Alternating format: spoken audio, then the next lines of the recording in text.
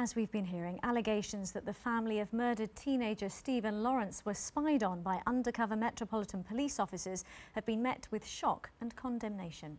Those allegations were never presented to the 1998 Macpherson inquiry looking at the police's handling of the murder investigation, a revelation described as a terrible travesty by a leading member of the inquiry team. Our Home Affairs correspondent Guy Smith reports.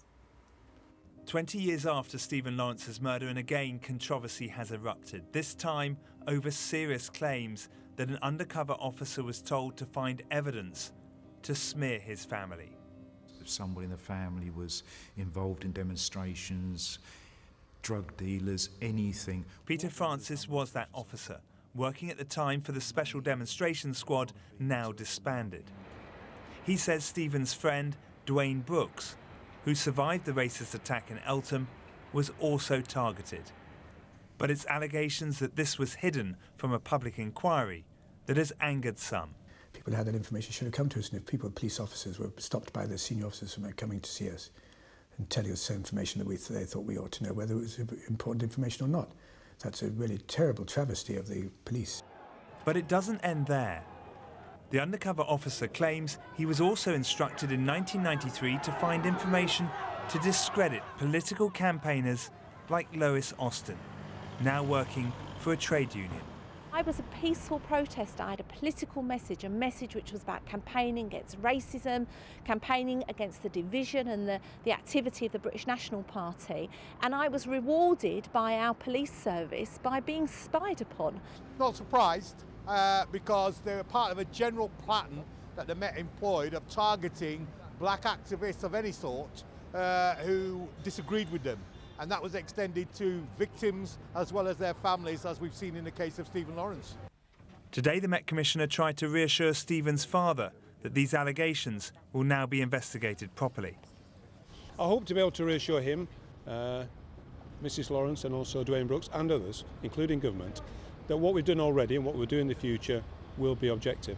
So now 2 investigations will look into whether claims to smear Stephen's family are true. If so, the Met Commissioner this afternoon summed it up. It would be a disgrace. Guy Smith, BBC London News. And in the last few minutes, the BBC has spoken to Stephen Lawrence's father, Neville, in Jamaica. We need a public inquiry led by a judge to try and sort out this mess.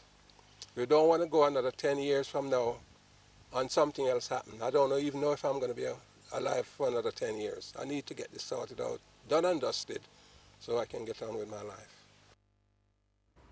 Well, with me here is Clive Efford, the MP for Eltham in South London, and joining us from our Leeds studio, former Metropolitan Police Officer Mike Pannett. A very good evening to you both. Clive, if I can turn to you first. We heard Stephen Lawrence's father there, Neville, saying, you know, he wants answers to be able to get on with his life, and he said earlier today nothing short of a judge-led public inquiry will suffice, and he has no confidence over the measures announced today. What do you make of that? I agree with him. Actually, I was calling for more, but I think we need an independent inquiry. Judge-led would be excellent, with powers to require people to attend, with consequences for people if they give false evidence or fail to give evidence. Because I think that what we've seen is that people have been prepared to play fast and loose with the information that they want to give to an inquiry. And this was one of the biggest inquiries into policing in this country, had major implications for race relations, and there were allegedly some people in the Metropolitan Police deciding, well, should we give this information, should we not give that information, undermines the credibility of the whole And you mean report. there are allegations that information wasn't given to the Macpherson inquiry at the time? Yes. Let me just turn to Mike Pannett. Undercover operations like these, where specific groups or people are targeted, how high up do sort of undercover operations have to be approved? How high up in the Met? Well, of course, look, things have absolutely changed since the tragedy of what happened with poor old Stephen Lawrence and his long-suffering family looking for justice. You know, things have moved, again, 20 years down the line we are now.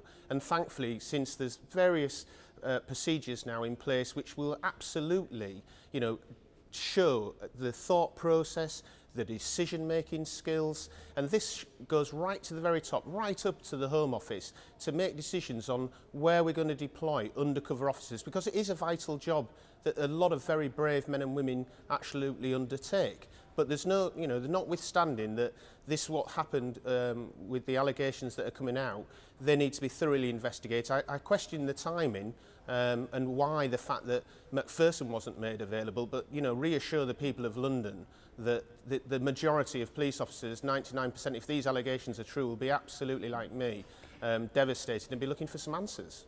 And again, we stress that these are allegations of a smear campaign against the Lawrence family. But how confident are you that undercover operations that go on now can't go off target? Look, there is absolutely, having undercover officers do a vital role. The first objective of the government, as we say, is to protect its citizens, and sometimes infiltration, whether you're dealing with terrorism or extremism, it is a vital source. But what really is robust now, and this is the key to it, is the decision making, who makes the authority to go ahead with an operation.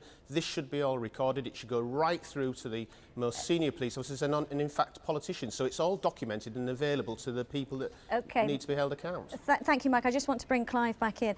We have heard from the Met Commissioner, Sir Bernard Hogan-Howe, this evening, and he has said that he's shocked by the allegations, and finding out the truth about what happened 20 years ago is not a straightforward task.